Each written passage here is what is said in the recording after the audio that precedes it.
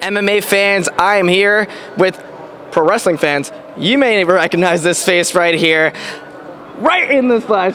I can't believe it. Making his, is this your debut for? It is not. This is my fourth fight. For New York Fight Exchange. You cut me off. My second fight for New York Fight Exchange.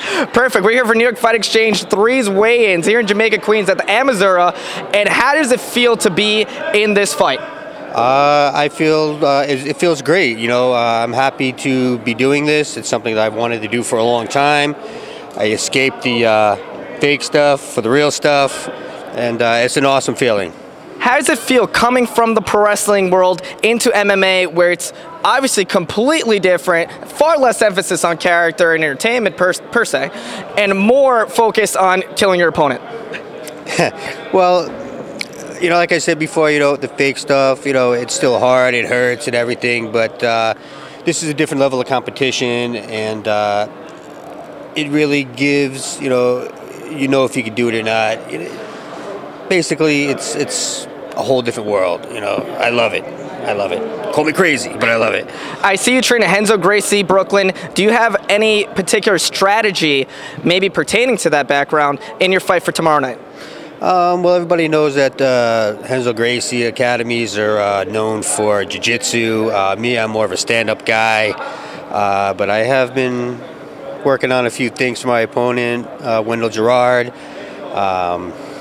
You know, I have great coaches from Renzo Gracie, UFC's Rafael Natal, very nice. Andy Singh, Daisuke Yamaji, and you know, I've been trained by the best. I have the best teammates, Team Sweeney. There you go. I see you clocked in at 205. It's light heavyweight. Do you have any intentions of maybe bulking up to heavyweight, maybe going down to 185? Well, actually, my very first fight, my first MMA fight, I fought at heavyweight. I was at, I believe, 230, I believe. And I came down to light heavyweight, 205. Maybe one day a 185 run. We'll see.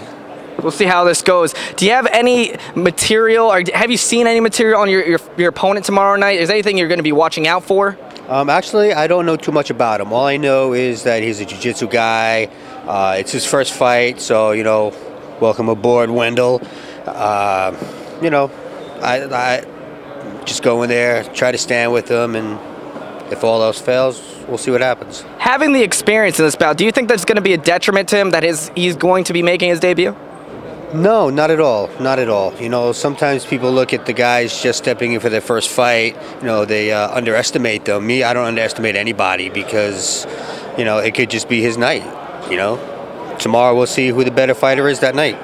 Absolutely. Last but not least, do you have any intentions of going pro anytime soon? I get asked that question a lot at my age, and you know, I wouldn't mind. I wouldn't mind getting paid to get punched in the face.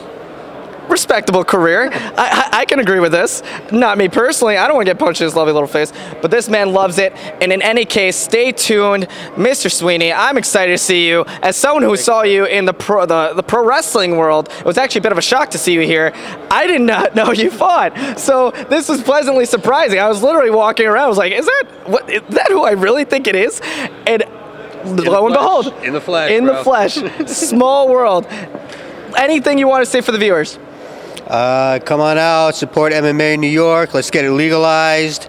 And come on by tomorrow, Amazura Concert Hall, New York Fight Exchange. Let's do this. Thanks for tuning in, guys.